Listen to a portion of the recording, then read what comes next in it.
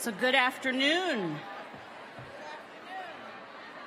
Or as we do in the ed school,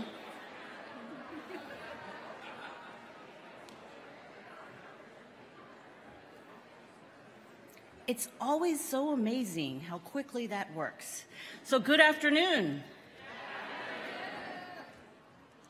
Look, the weather is beautiful.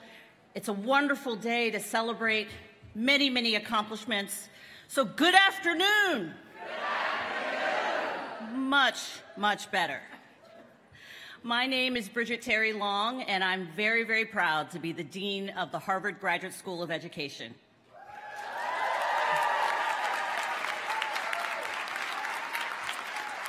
I am joined on stage by several of my HGSE colleagues, as well as esteemed speakers, who I will introduce as the ceremony unfolds. Together, it is our pleasure to welcome all of you to this year's Convocation ceremony, especially the 649 who will be graduating tomorrow.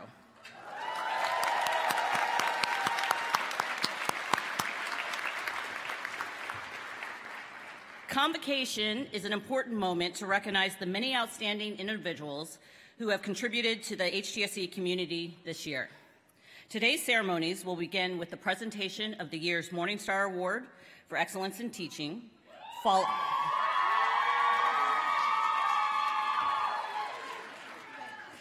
by the presentation of our Intellectual Contribution Awards, Marshall Awards, and the Phyllis Strimling Award. Oh, you guys are going to be a great group.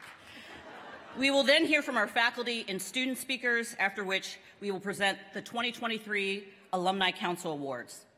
Lastly, we will hear from our convocation speaker, Dr. Ruth Simmons. And I have suddenly discovered how many of you went to Smith or Brown. After she concludes, I will share a few final announcements with you, and then it's off to the block party. Yes, and the faculty and staff band. Can't wait. But before we get too far along, I'd like to recognize those who came before us in the space we share today. Harvard University is located on the traditional ancestral land of the Massachusetts, the original inhabitants of what is now known as Boston and Cambridge. We pay respect to the people of the Massachusetts tribe, past and present, and honor the land itself, which remains sacred to the Massachusetts people. We also acknowledge Harvard's entanglements with slavery and its many legacies, as the university's initiative on Harvard and the Legacy of Slavery makes clear. Let us recognize the enslaved individuals who helped to build Harvard University and other colleges around the world. Acknowledging our history is an important step in combating the erasure of the important contributions, sacrifices, and stories of those before us. And it is a step towards ensuring a culture of awareness, respect, and accountability within our community.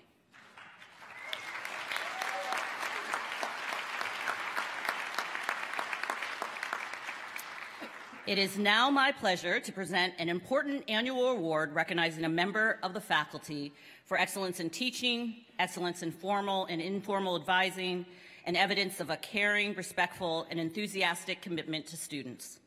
The Morningstar Family Teaching Award was established in 2000 with a gift from Faith Morningstar, an HGSE alumna, and her husband, the Honorable Richard Morningstar, an alumnus of the college. Faith's experience as a student here inspired her and her family to establish an award that would not only recognize great teaching, but also those faculty members that helped to create a supportive environment in which our students thrive. Faith and her husband Richard and her daughter-in-law Liz are here today. Please join me in thanking them and their family for their steadfast support of teaching at HGSE.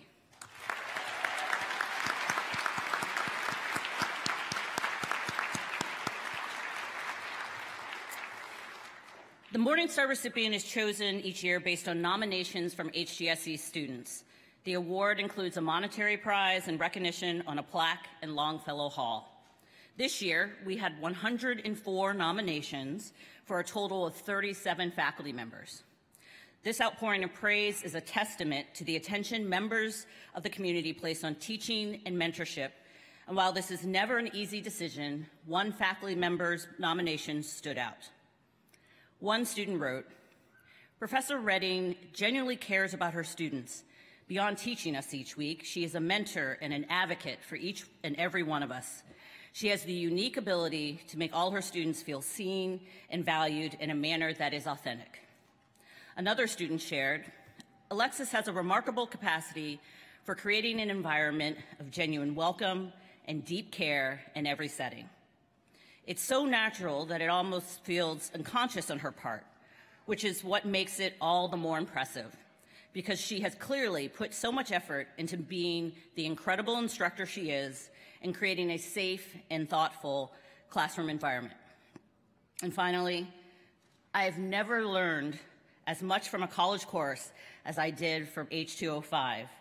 The information I retained from Dr. Redding's engaging lectures and evocative in-class exercises I plan to apply throughout the remainder of my career. She has empowered me to envision a future for myself dedicated to creating educational experiences that are as meaningful for the students I will serve and as the experiences she provided me and my HGSE colleagues." And so, without further ado, I'm delighted to share that this year's Morningstar Award winner is Alexis Redding.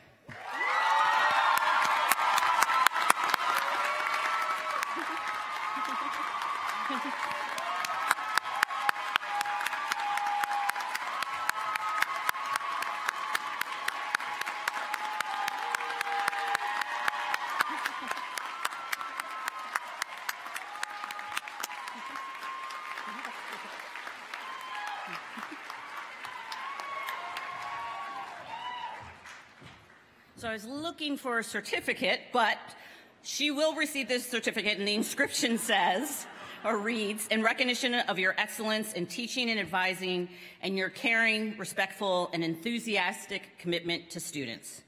Please join me again in congratulating Alexis.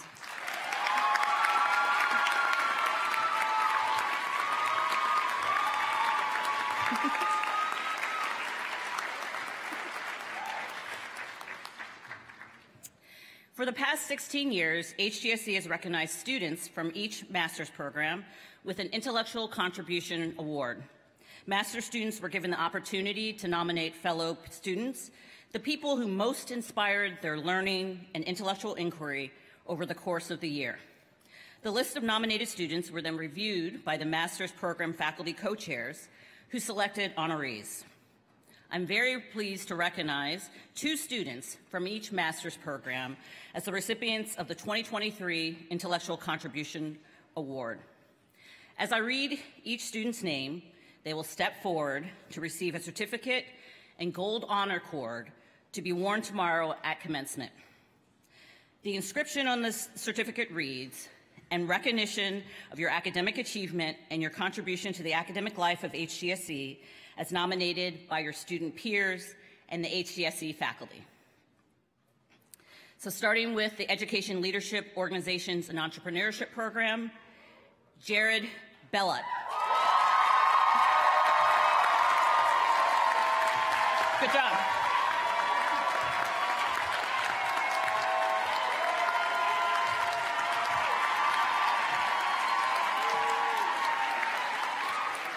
We also have Palki Bhattacharya.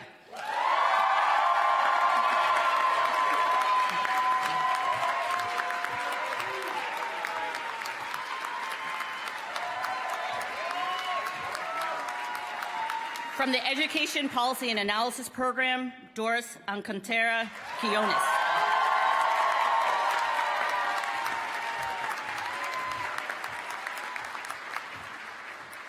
And Bruno Villegas McCubbin.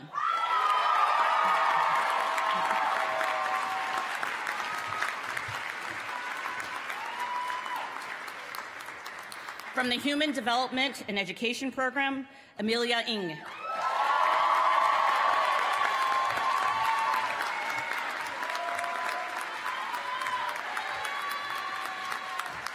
And Estella Sato Shiratori.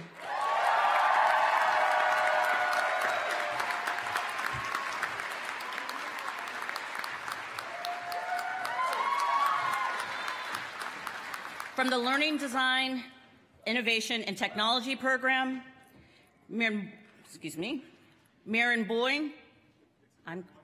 Yes, I practiced this one. Marin Moy Saha.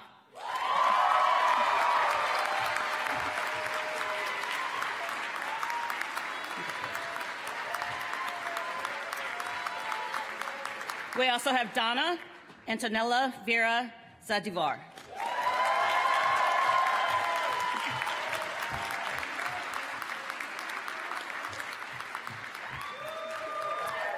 From the Teaching and Teacher Leadership Program, Robert Russo.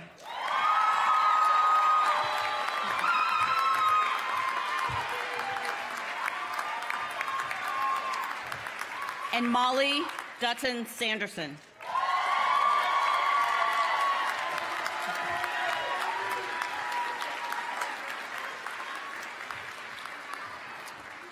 Once again, congratulations to all of our Intellectual Contribution Award winners, and thank you so much for enriching the HGSE experience.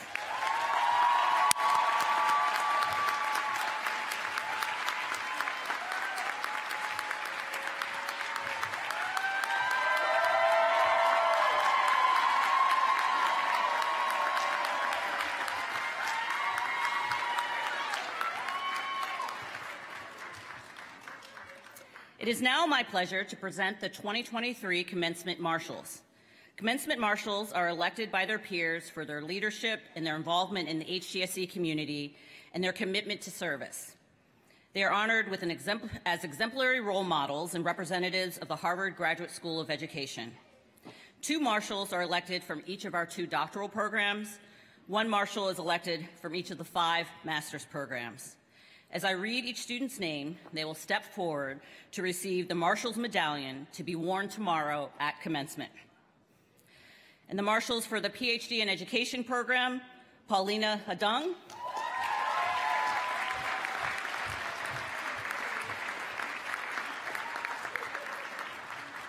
And Eileen McGivney.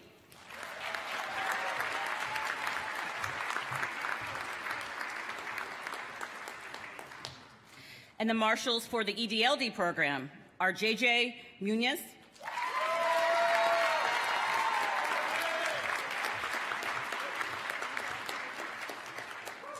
and Mecca Smith.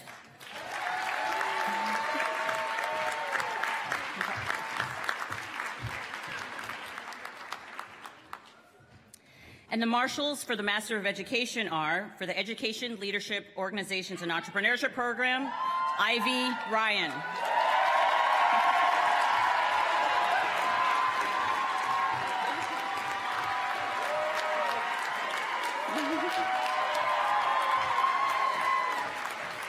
For the Education, Policy, and Analysis program, Rahat Lugwandi. Lukawala.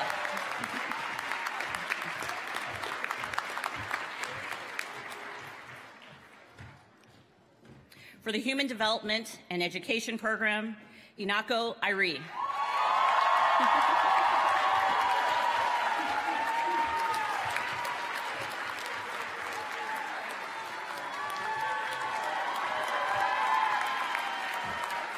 And for the Teaching and Teacher Leadership program, Lila Bethel.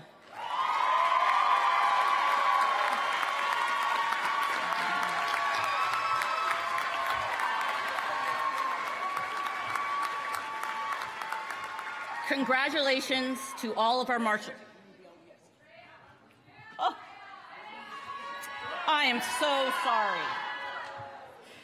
I apologize. I apologize. Last, but certainly not least, for the Learning, Design, Innovation, and Technology program, Shra Verma.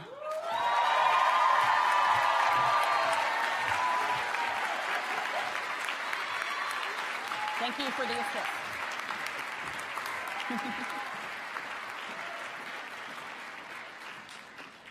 And congratulations again to all of our marshals.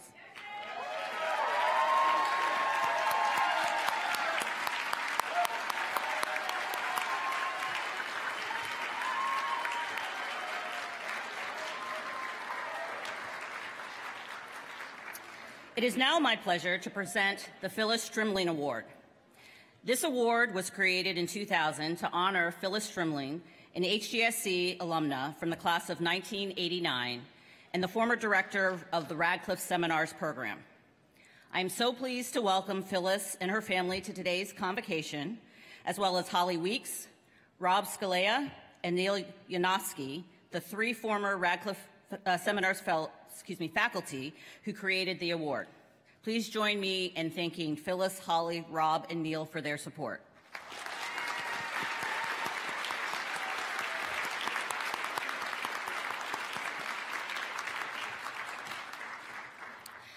The Phyllis Strimling Award recognizes an HGSE student who works to advance society by advancing women, demonstrates inclusive leadership, and is inspirational to others, promotes community as a management approach, and demonstrates the ability to employ multiple perspectives and sound decision-making.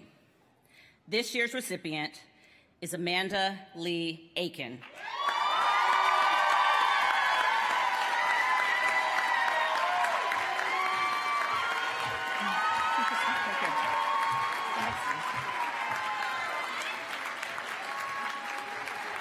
Wait, Amanda! I have just a little bit to say about you. Okay, so Amanda is a candidate in the Doctorate of Education Leadership program. Prior to her time at HGSE, Amanda was an award-winning principal in New Orleans and served as the Chief External Affairs Officer and Senior Chief Schools Officer for the NOLA Public School during the historic time when schools were returned from state control to local control. At HGSE, Amanda has focused her studies and her work on ensuring more women, and specifically women of color, thrive in leadership roles across the education sector.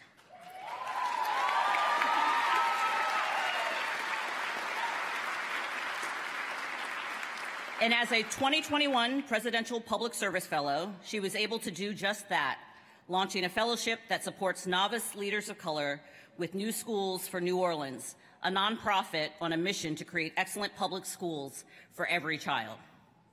Amanda is also a graduate of Spelman College and Teachers College Columbia.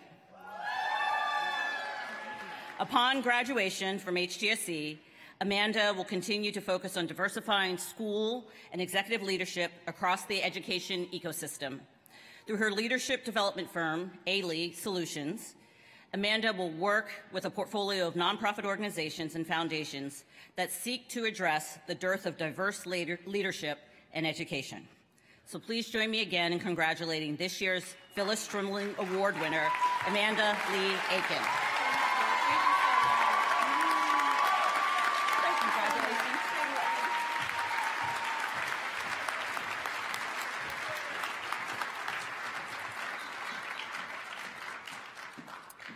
I would now like to introduce our first student speaker, Ebony Green. Ebony was chosen by our selection committee of faculty, staff, and students to be one of 2 student speakers this year. A candidate in the Doctorate of Education Leadership program, Ebony has spent time doing 2 things: evaluating the systemic and cultural shifts required for long-term equitable change, and exploring the possibility of systemic change, grace-filled, human-centered, creative spaces between communities and policymakers. She served as the co-lead of the Black Student Union in 2020 to 2021, and as outreach chair of the 18-year-old Black Policy Conference, she began a partnership between HGSE and the Harvard Kennedy School to create the Next Generation Black Policy Conference, an extension geared towards undergraduate and high school age organizers, policymakers, and movement leaders. Ebony is a proud graduate of Stanton College Prep in Jacksonville, Florida, Boston College, and Northwestern University. And immediately after graduation, Ebony will be completing a commitment to 50 CAN, a national education policy advocacy organization. So please join me in welcoming Ebony Green.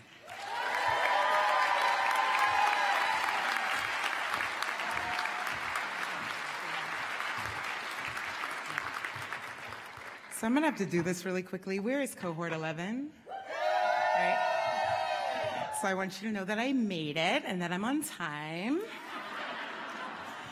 And I'd also like to, for my parents, and I want you to know that I always wanted to say this to you, and I'm glad I get to say it at Harvard graduation, but we made it.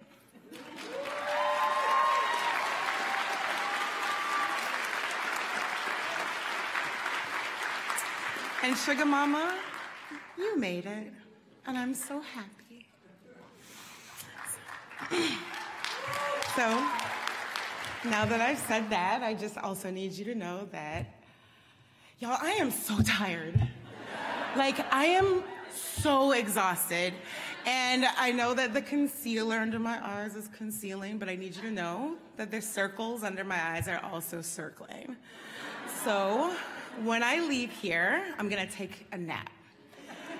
But I'm gonna put it in context for you. So see, I grew up in the Black church, and on Sundays, we would wake up and we would go to Sunday school, and then we'd have brunch, and then we'd have afternoon church, and then we'd have lunch, and then we'd go to evening church. But between lunch and evening church, we would take naps.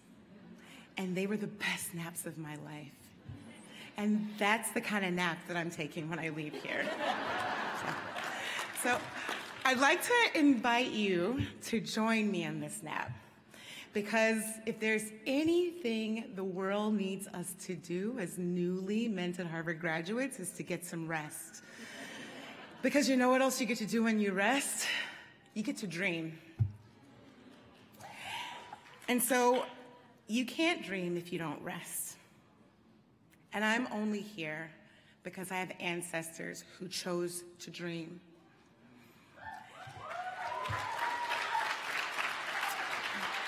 If you're like me, your path to the Crimson Hood started well before you even put in an application or before you even heard about HGSE. I'm going to tell you the story where mine started. I'm going to start with my grandparents. See, my grandfather Blanchard wanted to go to college, and so he joined World War II so that he could get the GI Bill. And he went all the way to Guam, and he came back home.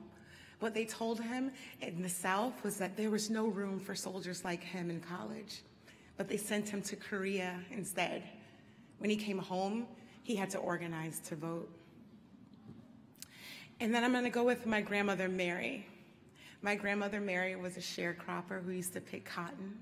She did not get to graduate high school, but she raised 5 fantastic children, and she bought a house with money that she earned from working in a factory. And it was a beautiful house.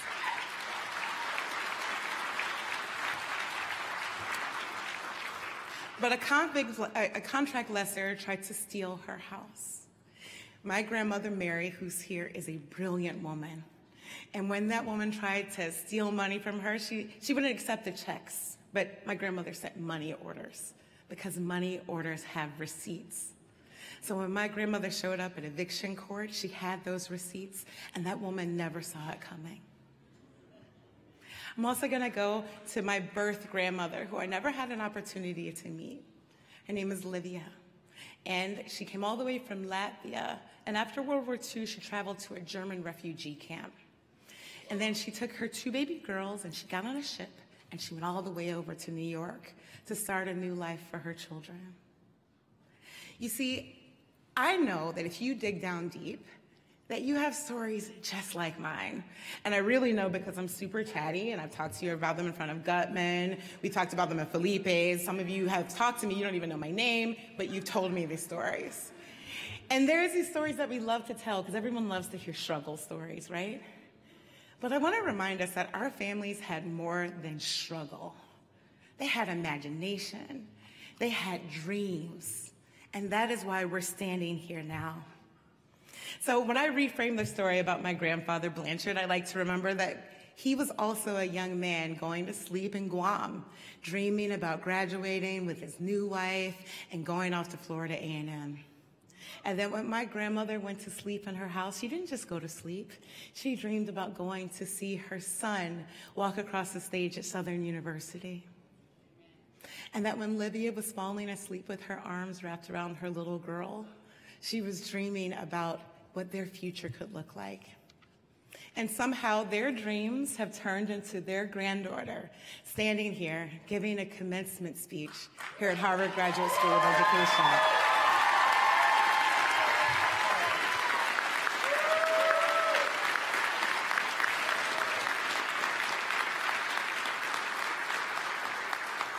And I want to remind you, it's because they had more than hustle.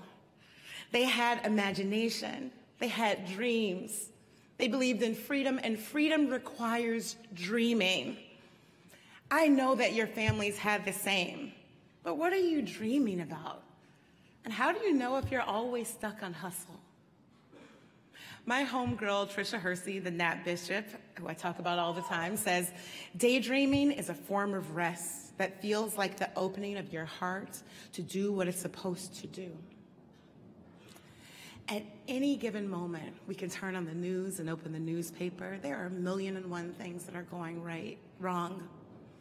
But right here, right now, there are 956 people, souls in this building, who were brought here by dreams, who have an opportunity to make things go right.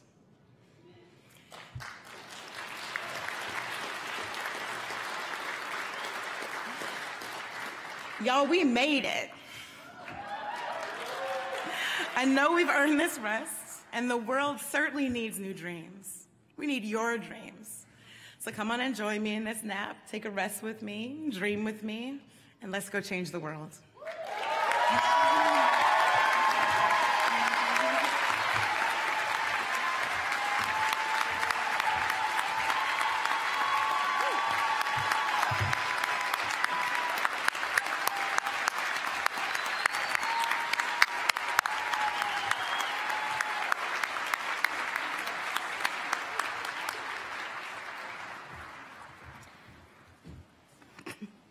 So thank you, Ebene, and congratulations. It is my pleasure to present you as a 2023 Student Speaker Award this honor.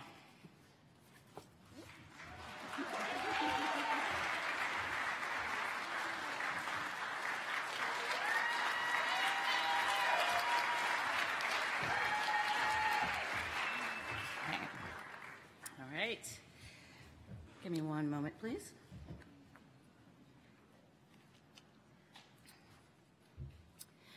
I would also like to thank this year's cohort of Equity and Inclusion Fellows. The Equity and Inclusion Fellows aim to transform the practice of diversity, equity, inclusion, and belonging by combining insights from education with those from leadership and organizational development.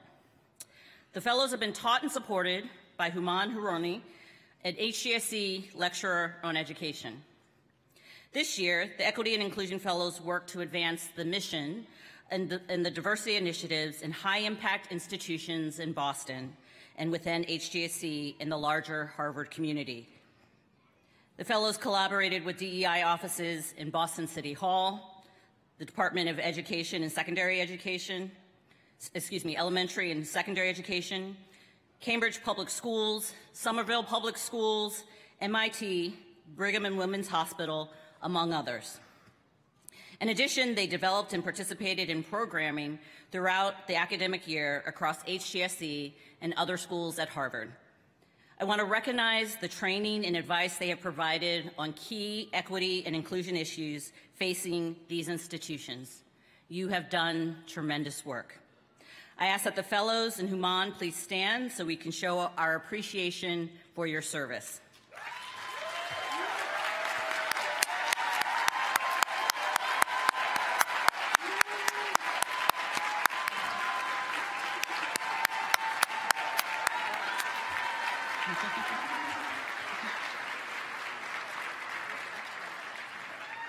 Thank you again.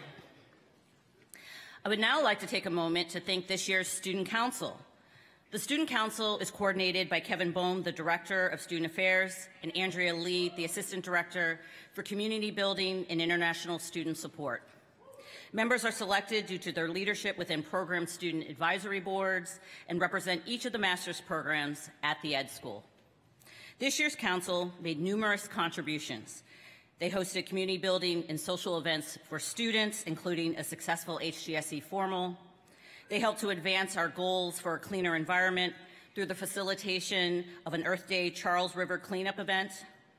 And they provided opportunities for students to share their feedback about their HGSE experience through a number of listening sessions. I now ask the members of the council to stand so we can show you our appreciation for your service.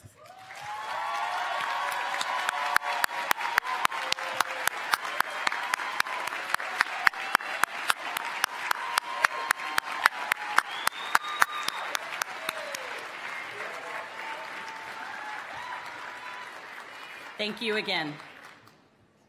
And now I'm going to turn the podium over to Marty West, the HGSE Academic Dean and Shattuck Professor of Education. Marty will introduce this afternoon's faculty speaker. Good afternoon. So, as Bridget said, it's now my pleasure to introduce our 2023 Commencement faculty speaker, Tim McCarthy, an award. That usually happens when you say Tim's name. He's an award-winning scholar, educator, and activist who's taught at Harvard University for more than 20 years. So what is the Commencement faculty speaker? Well, each year we ask the graduating class to select a faculty member who's made a significant impact on their HGSE experience to speak at Convocation. It's always a competitive process, and Dean Long and I were thrilled to learn that Tim was chosen, that is, that you all chose Tim, to receive the honor this year. Dr. McCarthy is an historian of politics and social movements, and he teaches courses on equity and education, communication and leadership, and identity and social change. Here at HGSE, he's a core faculty member of the Equity and Opportunity Foundations team and our new online master's program in education leadership. Dr. McCarthy was previously at the Harvard Kennedy School of Government, where he was the first openly gay faculty member and still teaches the school's only course on LGBTQ+ matters. At Harvard Business School, he serves as faculty co-chair of the Communicating for Impact Executive Education program. As you can tell, Harvard schools have been forced to vie for Dr. McCarthy's time, and we're very proud that in 2021, he opted to make HGSE his primary professional home.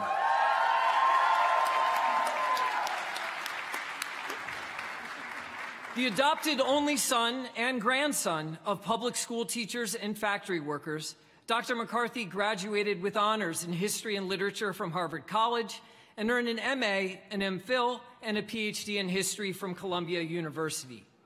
Inspired by the activism and organizing of his student years, Dr. McCarthy has devoted his career and indeed his life to public service and the pursuit of social justice. A few examples. As founding director of Harvard's Alternative Spring Break Church Rebuilding Program, he spent 15 years organizing hundreds of students to help rebuild black churches destroyed in racist arson attacks throughout the United States. He was a founding member of Barack Obama's National LGBT Leadership Council, gave expert testimony to the Pentagon Comprehensive Working Group on the repeal of Don't Ask, Don't Tell, and was part of the first ever LGBTQ delegation from the United States to Palestine and Israel. Twice, Dr. McCarthy was named one of the Harvard Crimson's Professors of the Year, and he has received many awards for his commitment to students around the university. He's a four-time winner of the Thomas Kempel Hoops Prize for Outstanding Senior Thesis Advising. He received the Kennedy School's highest teaching honor in 2019. And just yesterday, he was honored with the Evelyn Hammonds Award for exceptional service to Harvard's LGBTQ+ community.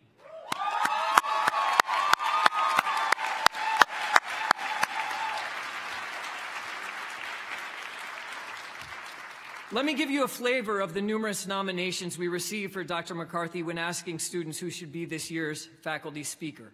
One student wrote, "Professor McCarthy is the most supportive teacher I've encountered during my time at HGSE. He is there 110% of the time for the sole purpose of seeing us students prosper.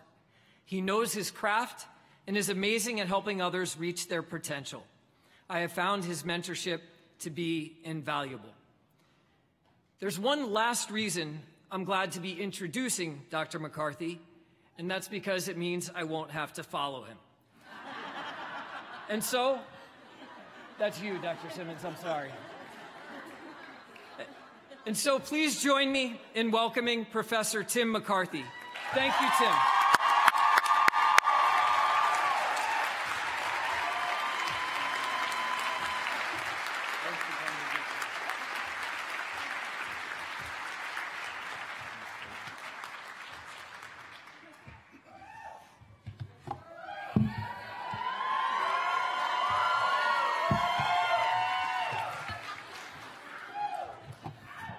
Y'all are a lot. I'm just a JV squad getting ready for President Ruth Simmons. I want to talk directly to the students. I see you. No. I know what you did here. You've spent the semester getting critical feedback from me on your speeches in Real Talk. And now you choose me to be your speaker at your graduation. When June Lay spoke last year, I was sitting right there and thinking, wow, what a great honor. This feels like a setup, y'all.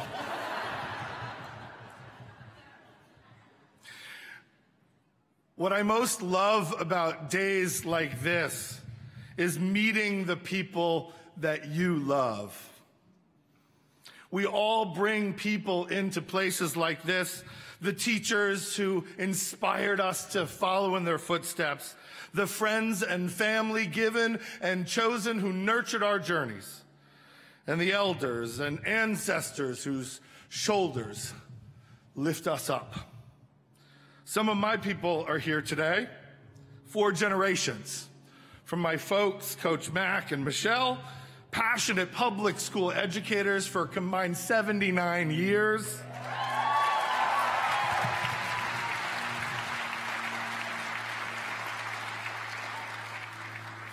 To my niece Malia, a brilliant scholar athlete who just turned 14 last week. In addition to being a grateful son and a glowing uncle, I am also a grandma's boy.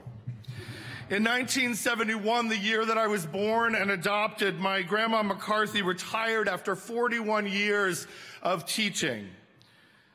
That fall, her district honored her by renaming the street to the new high school McCarthy Way.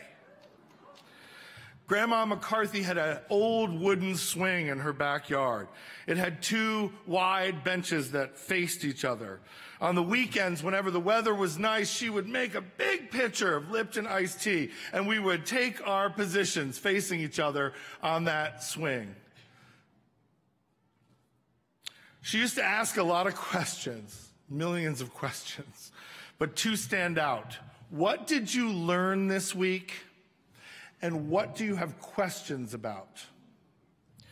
And I realize now in retrospect that she was trying to get me to talk about what I was being taught and to think critically about those things. She was always interested in what I was learning, in what I was asking, and in what I was saying. Every child deserves an adult in their life like that, a teacher who still wants to learn.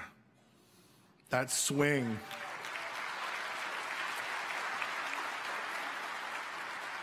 That swing was my favorite school. Graham Bobernitz was also hungry to learn. Unlike Grandma McCarthy, who was a first-generation college student, Graham left high school when she was 16 to work in a garment factory in upstate New York. She was a cuffer, which meant that she put the cuffs on men's dress shirts, like the one I'm wearing today. Like her 3 Italian sisters, Graham could cook.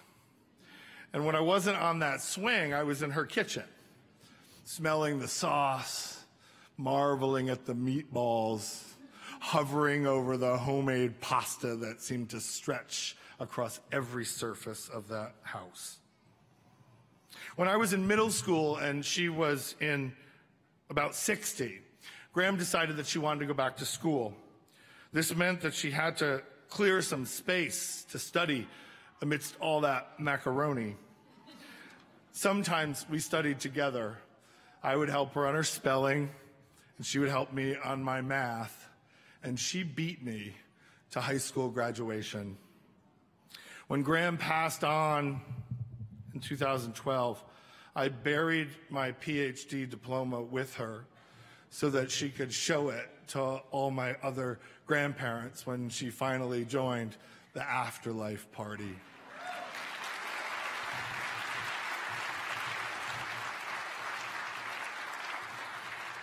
My grandmothers cherished education for very different reasons. Grandma McCarthy, because she was among the first in our family to go to college, and Grandma Barbernitz because she went back to high school to finish what she started. I stand here today because those phenomenal women taught their only grandson to work hard and to dream big and to never, ever, ever take any of this for granted.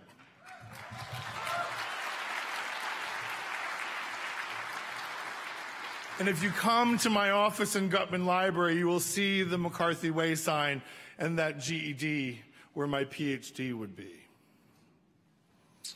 My grandmothers were great at raising educators. I remember the day that I returned home from a summer in Ireland after my second year of graduate school. On the table in our living room, there were earmarked copies of W.E.B. Du Bois's Souls of Black Folk and Toni Morrison's Beloved. You see, my parents were reading those books so that they could better talk with me about the things that I was studying. And this shouldn't have surprised me. After all, my father started his teaching career in the mid-60s, co-teaching the first Black history class at George Washington Carver Middle School in Albany, New York.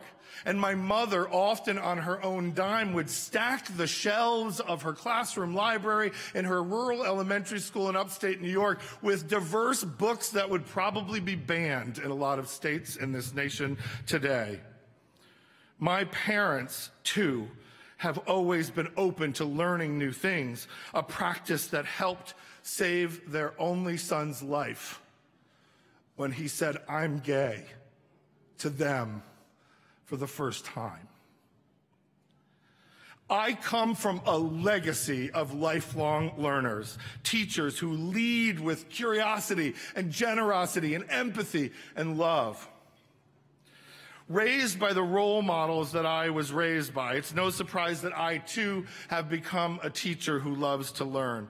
And I've learned so much from you. In our classroom communities and way outside of them, we have done good work together, and we should feel proud of the fruits of our shared labor. But these last few years have been quite the crucible. Racial reckoning, treasonous insurrection, global pandemic. These are just three of the many challenges that we face, any one of which could be our undoing. These are not the best of times. And I know many of you feel stressed out and checked out and burned out, standing as you are precariously on the precipice of an unpromised future. But in the midst of this madness, we are bearing witness to brave awakenings, the stirrings of kind and kindred souls that beckon a more beloved world. There are precedents for this throughout history. Crucibles like slavery and segregation, apartheid and genocide have been unlikely incubators for some of the greatest revolutions the world has ever known. The abolitionist Frederick Douglass reminded us, if there is no struggle, there can be no progress. And at the risk of sounding gauzy and grand and perhaps even a bit mad myself, I believe that these recent world historical disruptions have changed us for good.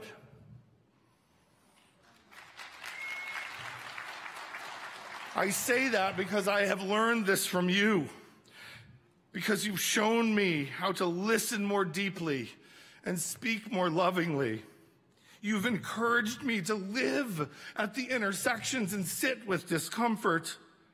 You have engaged with real talk with me when the classroom isn't yet safe enough for you to be brave. You've challenged me to make our classrooms more accessible and inclusive. You've checked me when my walk and my talk are misaligned. You've helped me to see that self-care is indeed revolutionary and that rest can be resistance too. You've reminded me that equity and justice must be actions, not just aspirations. And you've convinced me that your widespread impatience with the status quo you've inherited is not some sort of woke intolerance, but rather a powerful antidote to our persistent pathologies of racism and ableism, of misogyny and xenophobia, of homophobia, of biphobia, and of transphobia. People often ask me about you. Some of the questions are sweetly curious. What's it like to teach Harvard students? Others are more blunt and crude.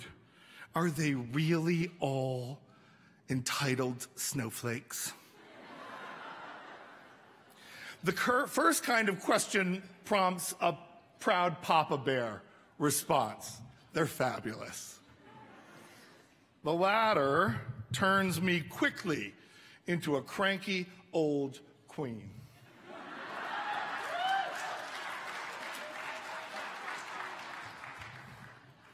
Sometimes I like being a cranky old queen.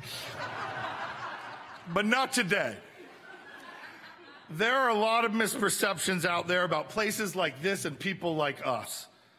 Some are willful in their ignorance, others less so. The challenges before us right now is to prove to the world that we are part of the solution, not the root of the problem. And this shouldn't be hard for you. The things I have learned from you have changed me. They've made me a better professor and a better person.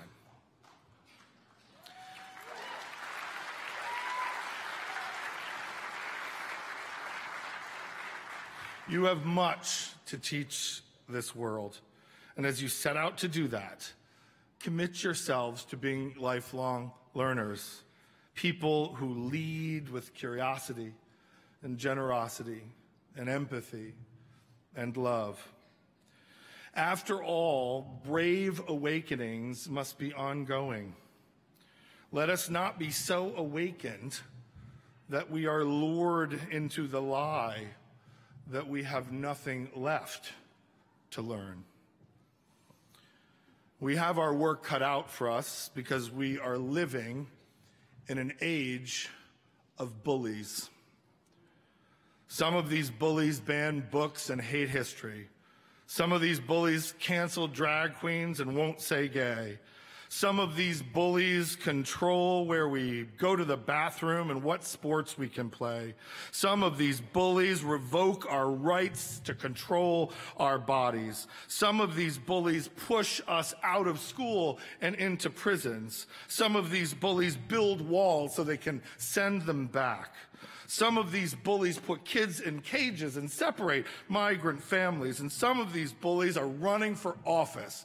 And some of the worst of them win.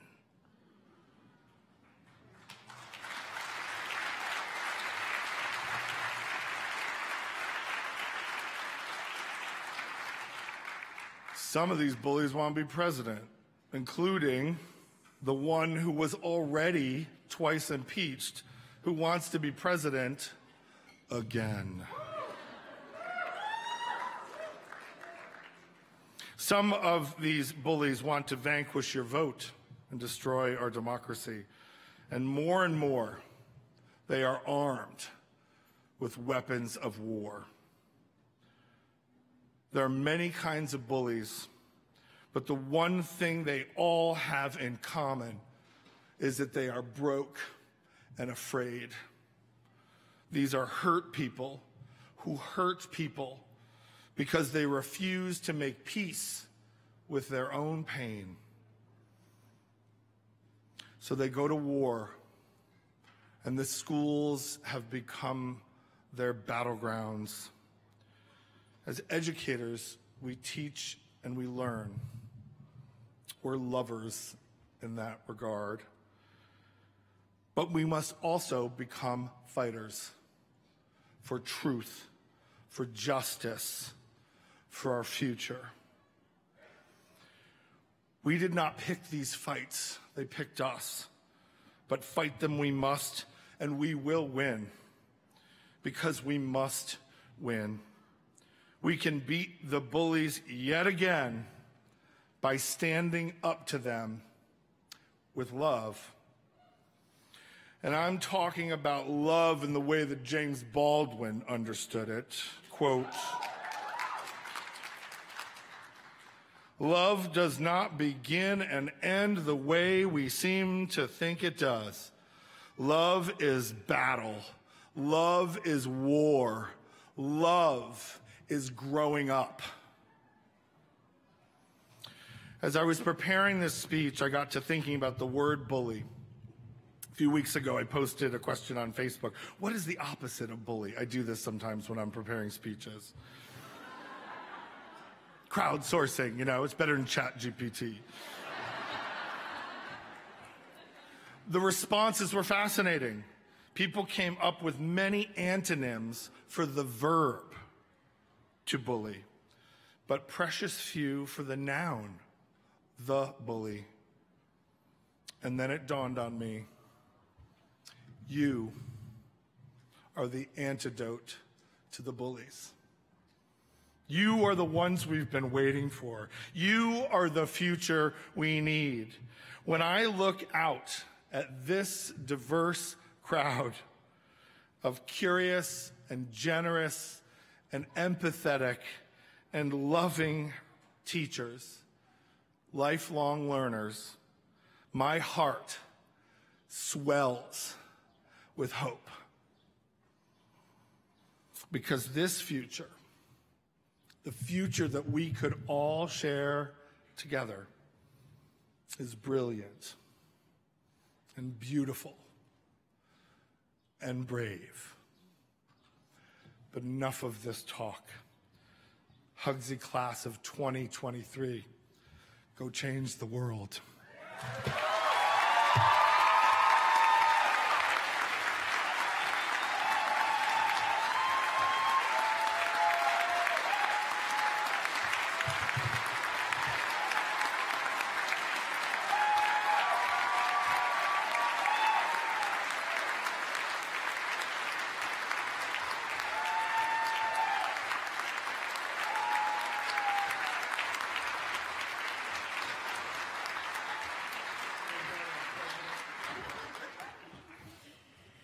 So thank you again, Tim. I've got to put this down, a little taller than me. And congratulations again for being chosen by our students.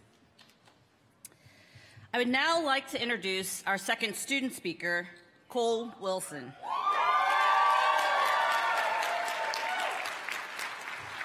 Cole was chosen by our selection committee of faculty, staff, and students to be our second student speaker this year.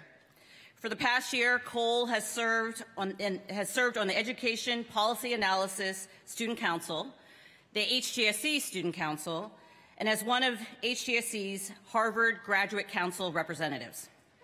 When not in class, he works with the Harvard Educational Portal on their public school partnership initiatives and serves as a research assistant at Harvard's Project on Workforce. Before coming to Harvard, Cole spent the last 2.5 years working to increase civic engagement across the state of Texas at the Annette Strauss Institute for Civic Life at the University of Texas. Cole has fought for young people's rights to affordable health care and higher education with Young Invincibles and served as a legislative director in Texas's 86th legislature. In other roles, Cole has worked on political campaigns across the nation, helped secure free four-year college for at-risk youth in New York, and worked on a lobby team representing clients such as Texas Teaching Hospitals and Texas Southmost College. After graduation, Cole plans to continue his work in the worlds of post-secondary and workforce access with the intent to return to his home state to give back to the community he calls home. Please join me in welcoming Cole.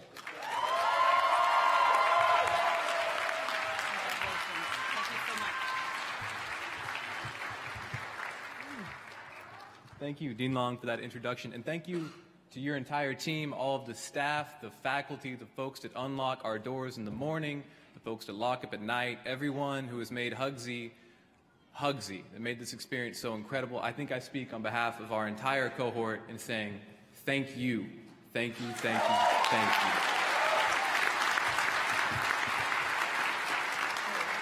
While I have the mic, Mom, Dad, Landry, Olivia, Papa, Rachel, thank you for your support, your faith, your kindness, your love. Thank you for your love. I got here because of you, and I can't say it enough. Thank you so much. Okay. I'm honored and so extremely privileged to have this opportunity to speak to such an amazing cohort of friends and colleagues and classmates. I thought it would be natural to start by reflecting on the sunny summer days we shared 9 months ago on Appian Way. Sunny afternoons where questions vexed us like, where am I? Oh, what time zone am I in? How do I work this printer? All right? And do I belong here? Those warm afternoons gave way to cool, crisp autumn evenings where the trees burst into brilliant reds and yellows, where we found ourselves huddled around busy tables in Gutman, crammed into dimly lit bars along Mass Avenue, and seated at new tables with friends and colleagues and classmates sharing foreign foods and smiles. Gradually, we learned the answers to those initial questions. Hopefully we all figured out that printer. But some still lingered. Like, do I belong here? I'm a community college grad who paid his tuition with Pell Grants. I'm a dyslexic learner whose Harvard application was so riddled with misspellings, it was the butt of jokes amongst friends. I come from a family tree made up of dirt fields and oil rigs, a patchwork of teachers, lawyers, farmers, pipe fitters, and roughnecks paved the way for me to get to this stage, to this podium, to speak their story through this microphone.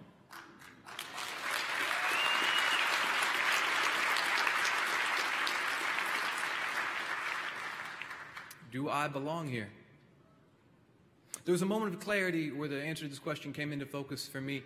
I was sitting at a long wooden table somewhere in rural Vermont.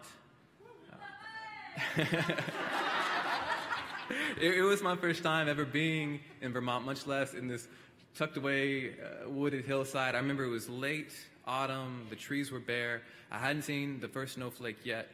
I see about a dozen of us had packed into cars and got up to this wonderful little winter oasis. We were sitting at this table with our computers open, clicking away at our homework, at our coursework, at our jobs.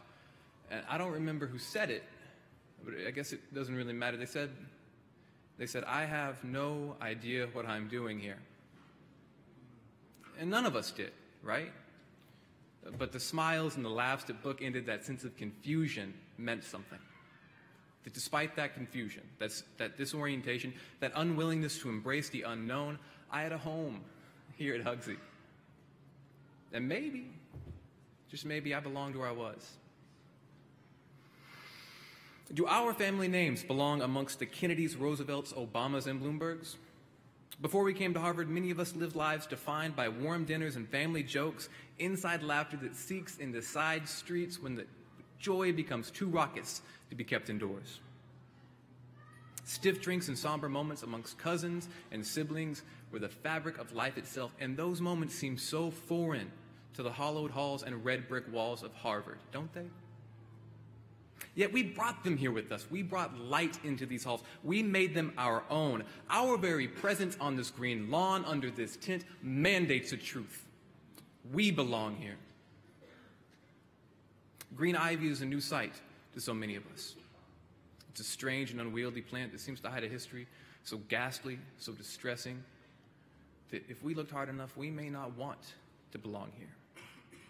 Yet we have earned the righteous and powerful opportunity to write new words onto the pages of Harvard's history, to breathe new life into the forgotten corners and hidden folds of this institution. Never to forget the past, but to honor it, to breathe a new life into those lives lived. Our belonging here is a testament to those lives lived. Lest we not forget the trailblazers that opened doors, cracked codes, and laid roads for us, many of which did not look or sound like me, many of which fought for this seat so that our fight might be that much lighter, many of which would beam at our being here, at the sight of our triumph, of our belonging. Tomorrow will bring new fights, new bridges to cross, and will return the question of belonging. Will we belong in the office, at the organization, or on the team where we land? Will our names fit neatly into our coworkers' mouths? Will our needs be met with the compassion that they deserve? Will our kindness be reciprocated in full? There will be voices, forces, and systems that try their best to convince you otherwise. If you listen to them closely, I bet you can hear them right now. Let us not tune them out. No, defy them with your inevitable success, bravery, wisdom, and kindness. Will we belong there? Yeah, we will. When that moment comes, I want you to think back to here, think back to now, think back to the echo of your classmates' voices. This end of the speech, there's a little call and response, okay? So y'all have a line, and I'm going to ask this question one more time. Your line is hell yes. Do we belong here? Thank you.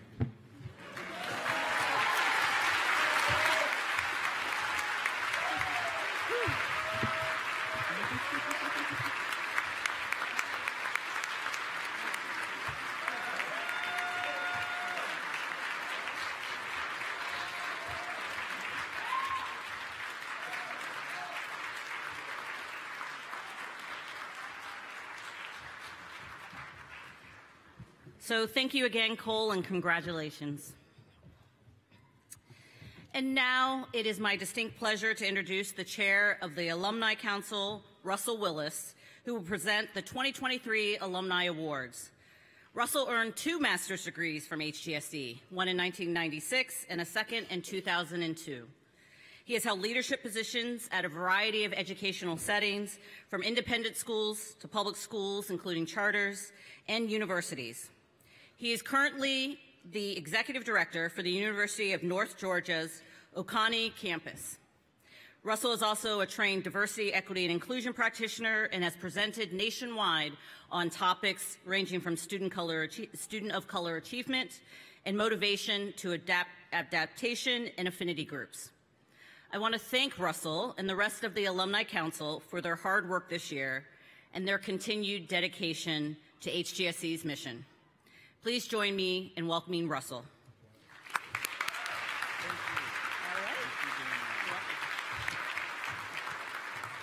Wow, what an introduction. Thank you, Dean Long. I wish Mama was here to hear that.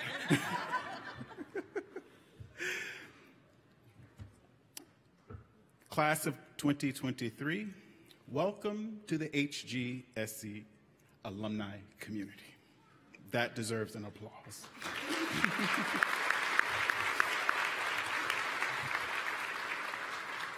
Dr. Chosa, will you please stand? The 2023 HGSE Alumni Council Award for Excellence in Education goes to an incredible advocate and leader in the field of Indigenous education, Dr. Cornell Chosa, who received his EDM here in 1996. Dr. Chosa is a Jemez Pueblo tribal member and deeply respected educator in New Mexico who has dedicated his life to improving the lives of indigenous peoples through education and self-determination.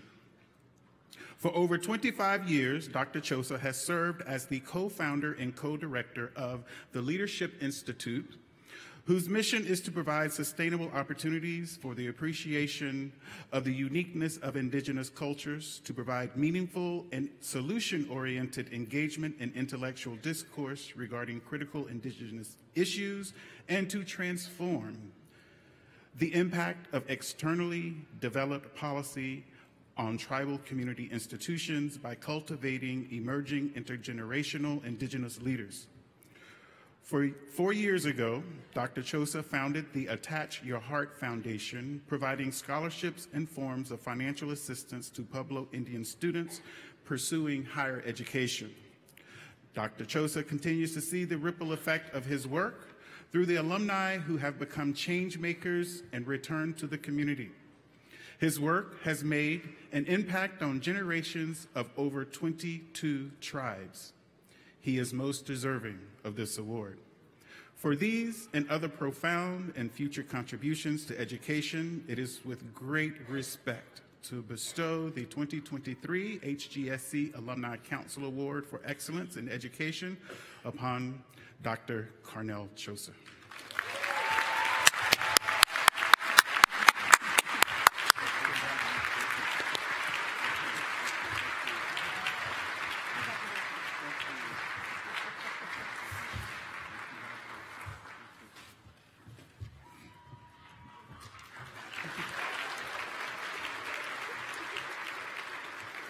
Dr. Thomas, will you please stand? This year, the HGSE Alumni Council has introduced a new award, the HGSE Alumni Council Award for Impact in Education, recognizing the work of an alum who successfully created and/or implemented work that has demonstrably impacted the field of education. Our inaugural recipient of this award is Dr. Nancy Thomas, who received her EDD degree here in 1996. With this award, we are recognizing Dr. Thomas's tremendous impact on education for democracy.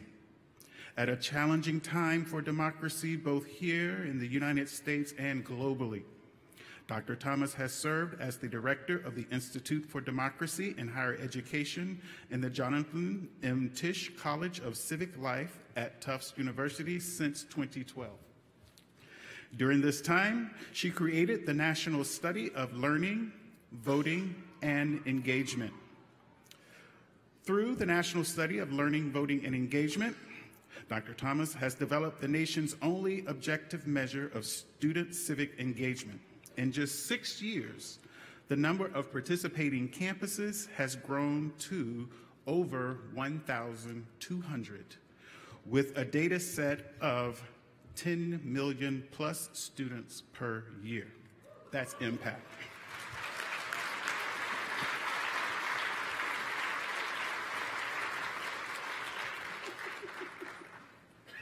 Dr. Thomas has been widely published and received grants on dialogue, academic freedom, free speech, and deliberative democracy. And I cannot think of a more important time in the history of this country that we need her work.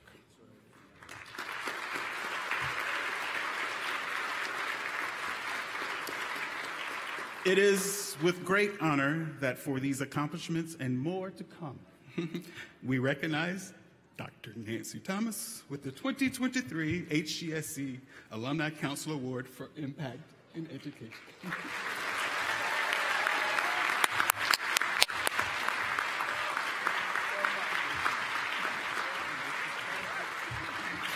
Congratulations.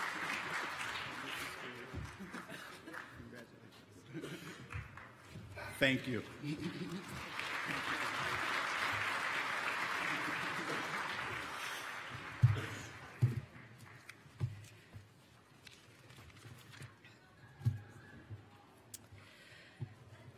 It is now my pleasure to welcome the 2023 Convocation speaker, Dr. Ruth Simmons.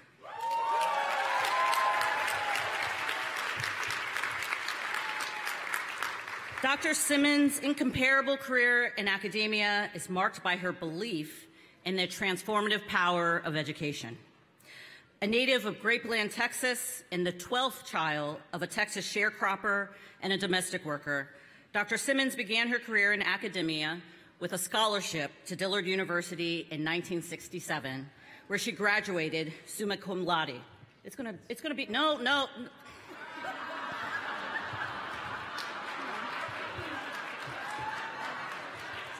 Let's see, what can I cut? What can I cut? Wait, okay, no, I do need to do this part. Okay.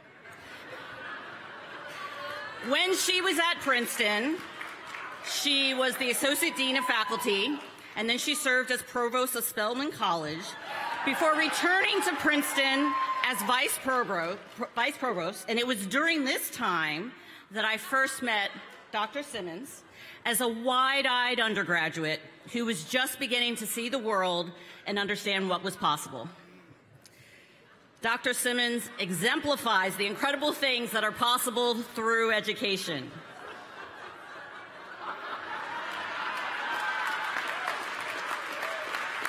Okay, just briefly, you taught me to be a strong woman, come on. In 1995, she became the 9th president of Smith College, the largest women's college in the United States. In 2001, she was appointed the 18th president of Brown University and became the first African American to lead an Ivy League institution.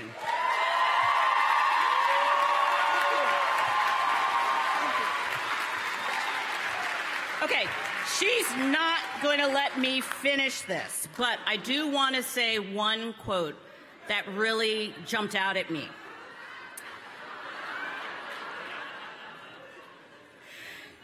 So in a 1999 article, the author describes how Dr. Simmons' love for school led her to academic life.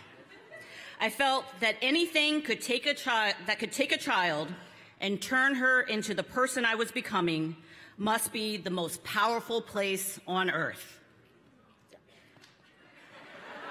So we are honored to have Dr. Ruth Simmons.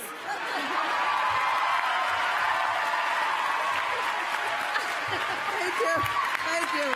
Oh my God. Thank you. Thank you so much, but thank you. It has been so wonderful to be here today and to hear these magnificent speeches. I've begun to think, Dean Long, if I could have my Harvard degree rescinded and become a, what do you call it here? The HGSE graduate. Yes. Could we do that? Oh, sure. Okay. Yeah, no problem. You want to come tomorrow? We can give you a doctorate. What a wonderful environment. And I just want to thank the speakers for the magnificent way in which you characterize your lives and the possibilities for these students. Thank you so much.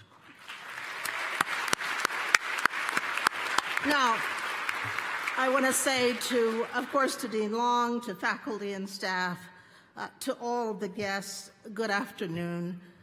For all of you who come today to mark this important moment in these graduates' lives.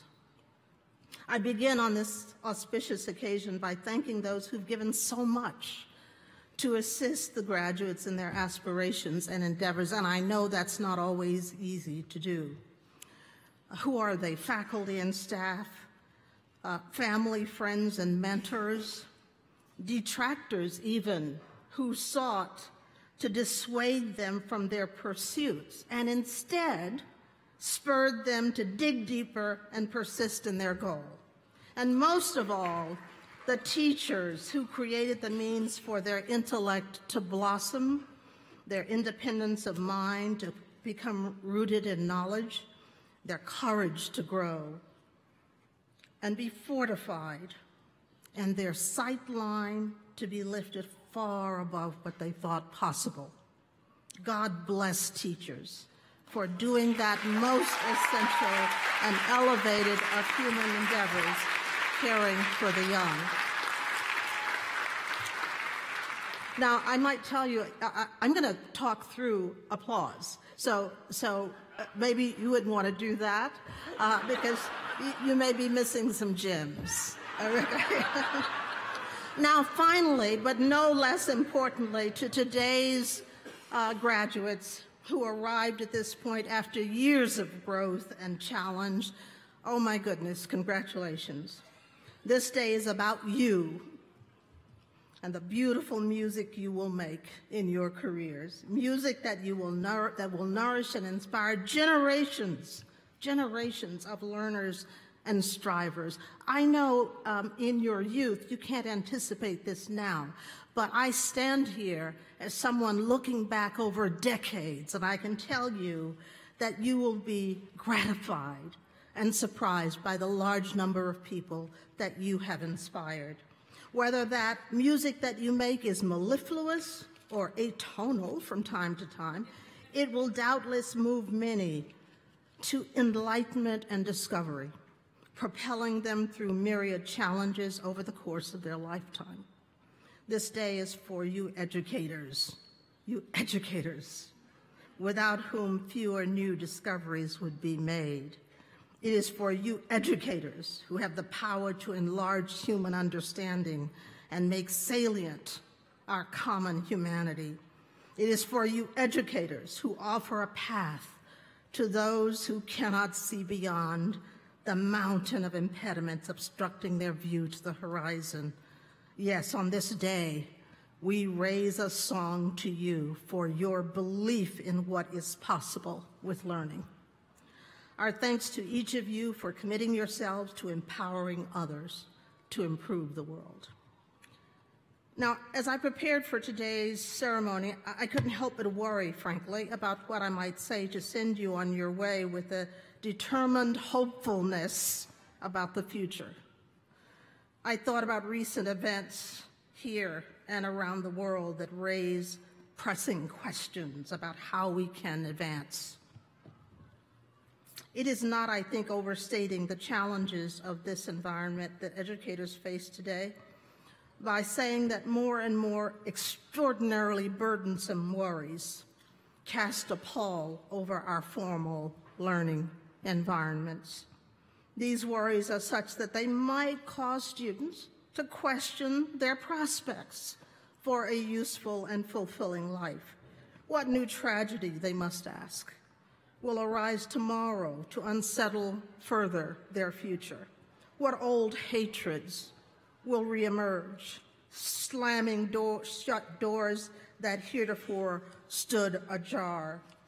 More and more often, it seems such doubts are the ever-present companions for students from the time they start school until they graduate from college. Think of it. A student graduating today with an undergraduate degree will have begun school at the time of the mass shooting at Virginia Tech that killed 32 people. Think back over that period of time and what has happened. And of course, in that same year, the iPhone debuted, Harry Potter series began, and the Great Recession loomed. They and every generation of learners since have grown up and studied through a dizzying array of events that call into question whether modern society will ever afford the ever hoped-for steady upward trajectory of progress. Fortunately, you will be called on to provide that hope to those who face ever-present doubts as they attempt to focus on doing their best. Yeah, maybe there was a time when educators like you chose their path because of the certainty that it offered. While they perhaps knew there might be ruts along the way, they thought they could be managed. But the frequency of destabilizing events today has added a new dimension to the consideration of a career in education.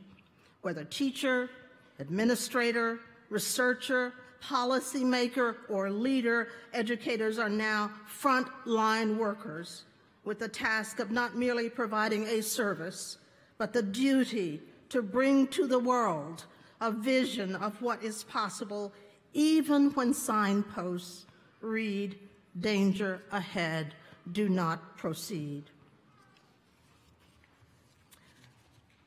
I must confess, you might not believe this looking at me, but I use a GPS. And I do. But I'm always startled and troubled, really, when the voice from this application says ominously, "Caution, danger ahead." It throws me every time.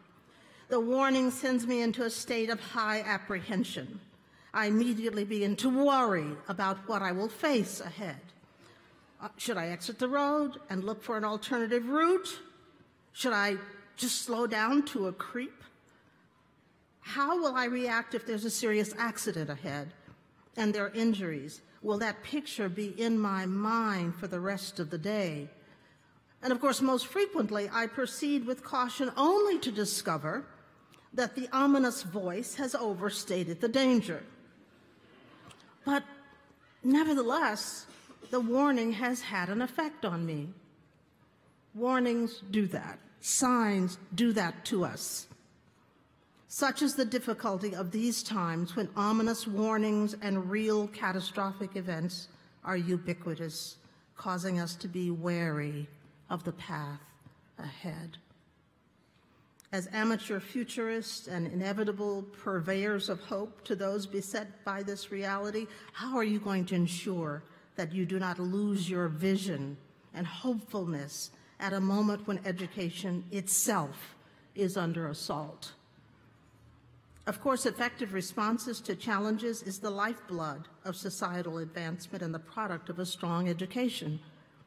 As educators, we welcome new tools of learning and shortcuts to research and discovery in the interest of efficient problem solving.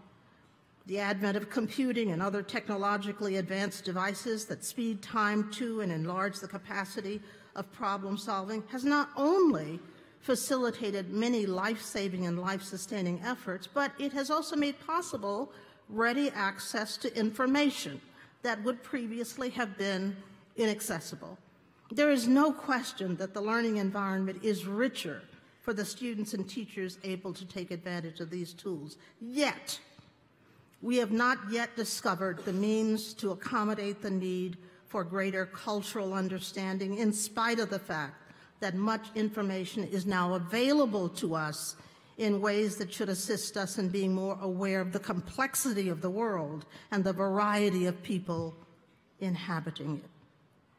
While in previous times we believed that narrowness of mind was a condition of not having access to information, we now can see that the narrow vision that afflicts us is often a willful condition, enabled by self-applied blinders.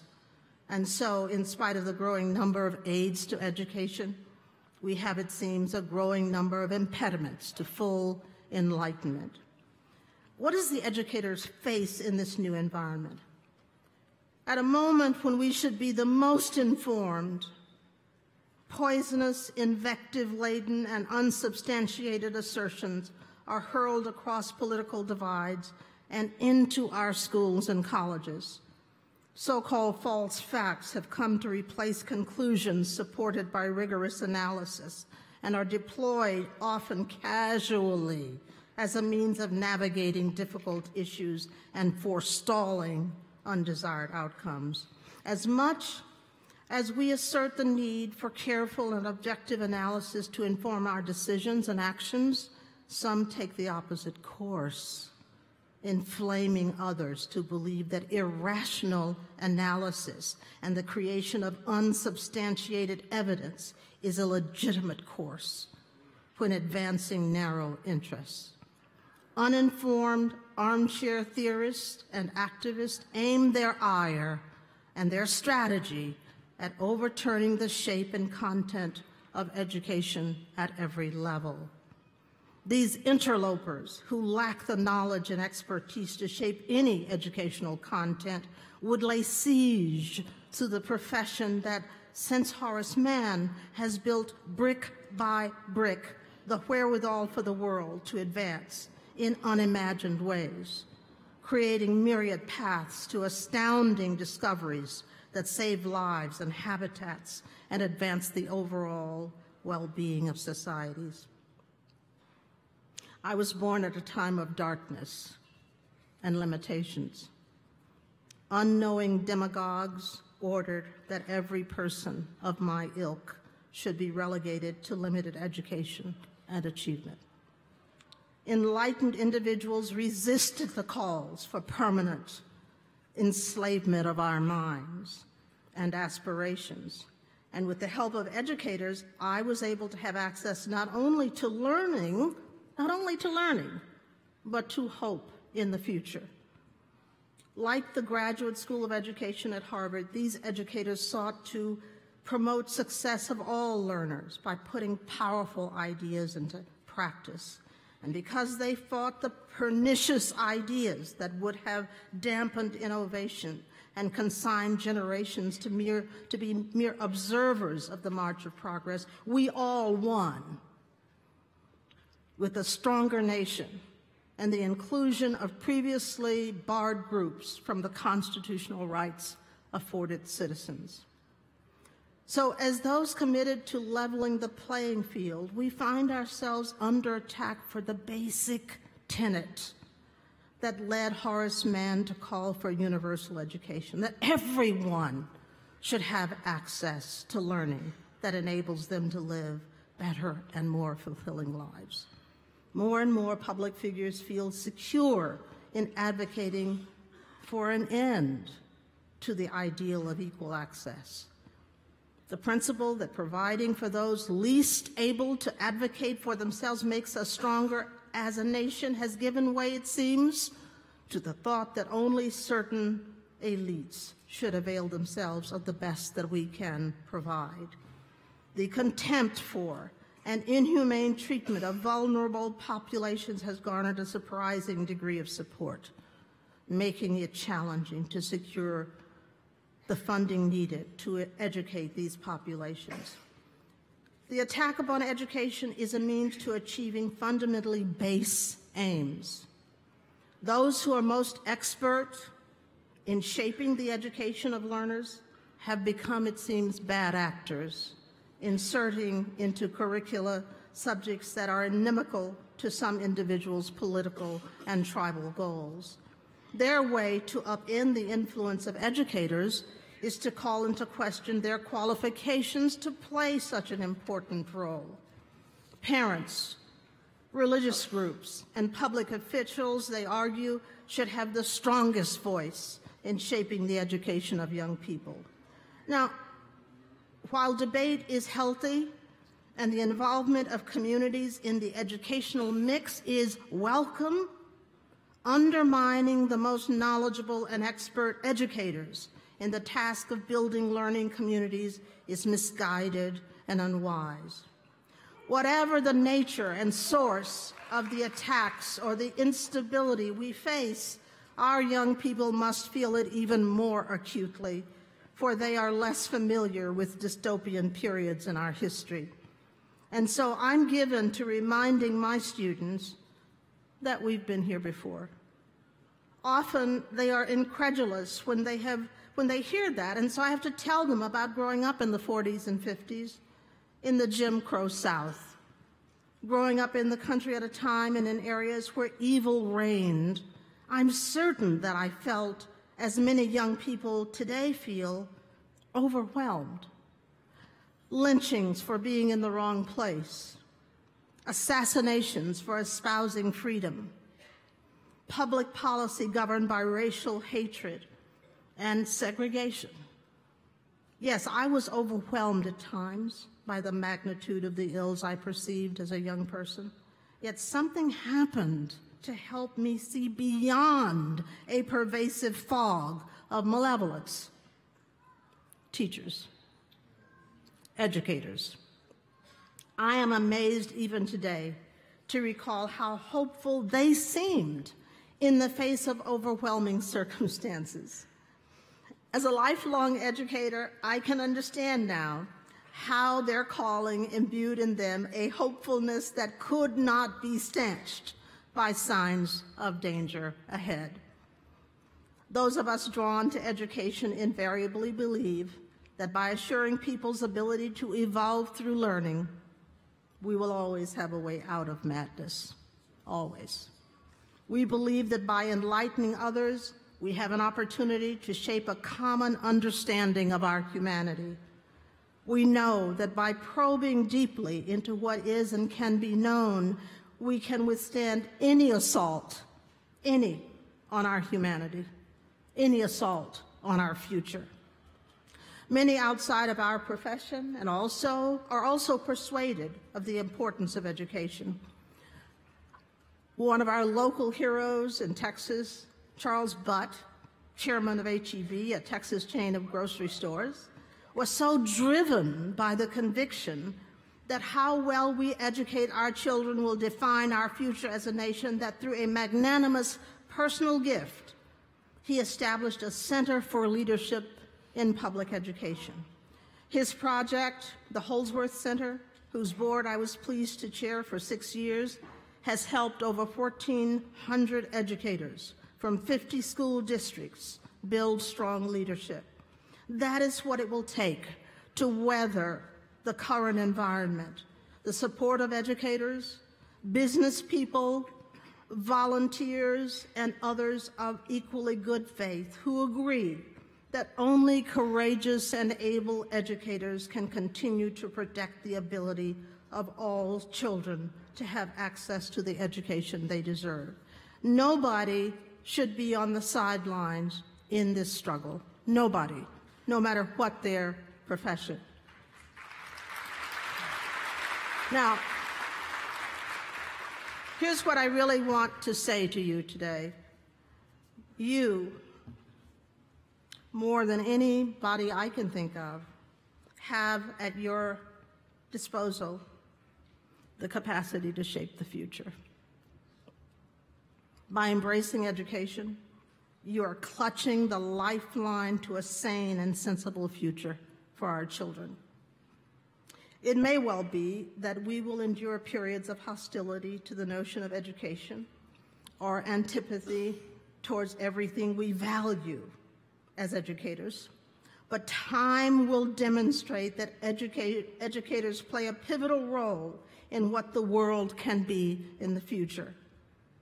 After all, the results speak for themselves.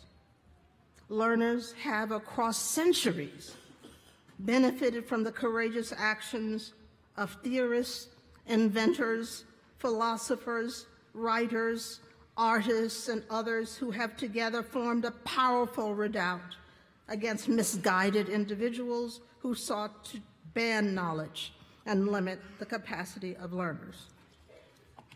Now, it is our turn to draw upon their example and resist efforts to create a new dark age that inculcates learners and society with self-serving false information. I hope you will take this oath of office when you leave, that you will do your best to exemplify and defend the bedrock values of education: truth, open-mindedness, independence and rigor of thought, and a commitment to the advancement of society. If you accept these values, and more importantly, if you live up to them, you will forever be hopeful, forever strong in your views of what matters, and forever able to heal this nation. Yours is a calling above all others. Above all others. Thank you for embracing this magnificent profession.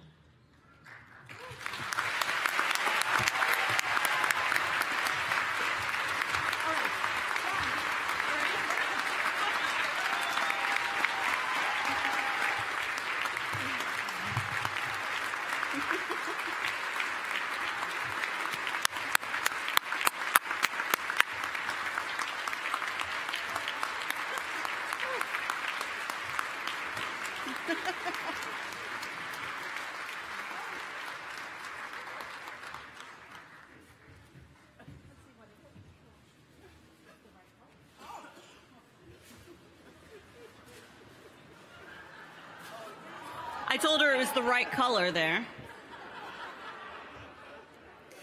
So thank you again, Dr. Simmons, for all that you've done and that you continue to do. And you're going to hate me saying this, but thank you personally for being such an inspiration to me. I hope that I'm passing that on to others. All right, so we're just about done. Just a few closing announcements. First, I want to thank the many, many people who have made this event possible and all the events at Commencement.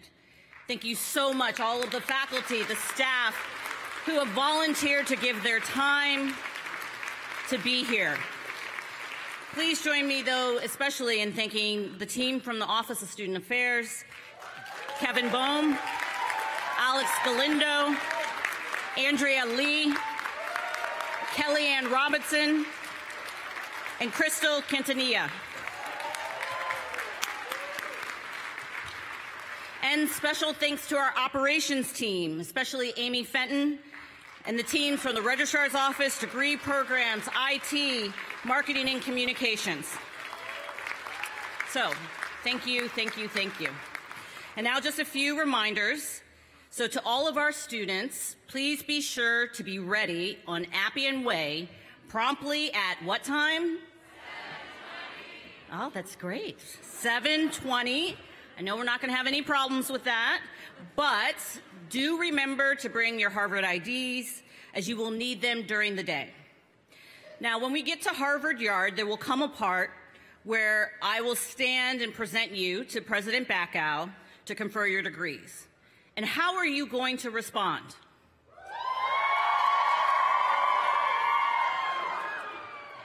Didn't hear very much from over here. I got to tell you, HGSE is known for being the loudest school, and so we have to keep that tradition going. Finally, I'd like to extend an invitation to all the graduates as well as their family and friends to attend the block party that's going to be on Appian Way that's going to start in just a few minutes. The rain is holding off, so we're still outside. And again, I hope you get a chance to hear the first annual, I'm hoping first annual, that will continue HGSE faculty and staff band. So thank you all and enjoy the party. See you tomorrow.